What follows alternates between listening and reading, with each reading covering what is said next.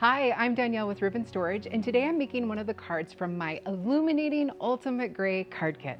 Let's get started.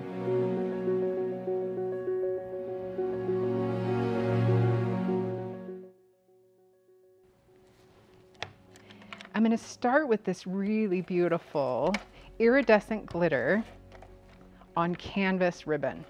It's so thick and sturdy, you could use it for so many things. I really enjoyed using that as I put this kit together. And I'm just going to center that right up. This is a horizontal card, so I'm just going to put this right in the middle. Next, now this is always the tricky part about layering, is you have to kind of do a little bit at a time. So next I'm going to start with one of my short faux linen gray pieces. And this is another reason why you're going to want to use a removable tape, because we're just going to push that side down.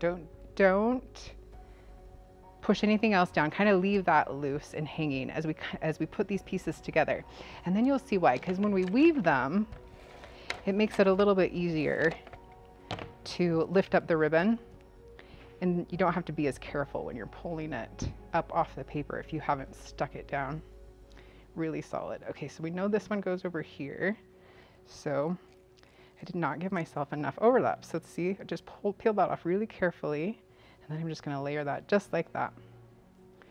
All right, then we will do our long linen piece.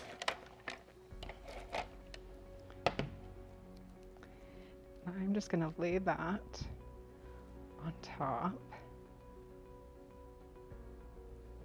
of that. I'm only going to stick this part down here. Well, actually, because we've got that piece down, we can lay that all the way down. Then we'll do our Katie linen, or sorry, our yellow center stitch ribbon that goes right on top of that. And, oops, I'm a little off center there, so I'm going to peel that up and carefully place that down, just so that white is showing through on the other side. Then we're just going to center this yellow center stitch right on top of that. Next comes our short faux linen. And I've kind of cut all these in advance. Just measure them out and cut them, and then you can set them there so you can work this through as you go. Then we'll lay this one down and do the center stitch on top of that. Just gives us that great layered look. And then we're going to do this, our last long faux linen piece. So I'm going to slowly peel that one back and this one up. And because we've got tape on it, we can kind of stick them out of the way. Then we'll lay this one down, enough so that that glitter is showing through. Oops, I put that one down too fast.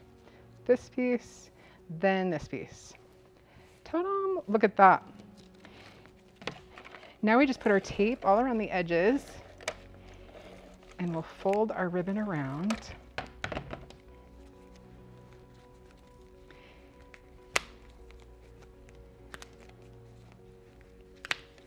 And some of these we'll just fold around and use our double-sided tape to hold them in place.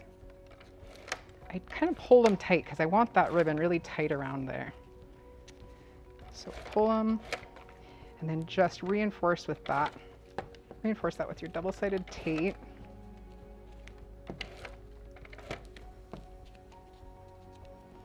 And there we go. That tape just keeps it in place, and it helps give you something to stick this to. So now we just stick it to the center of our card base.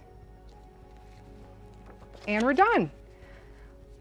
Look at that texture. It's just so great. I love the layers to that one. What a fun weave. You know what? And there's a lot of different ways you can do it. So just play with it.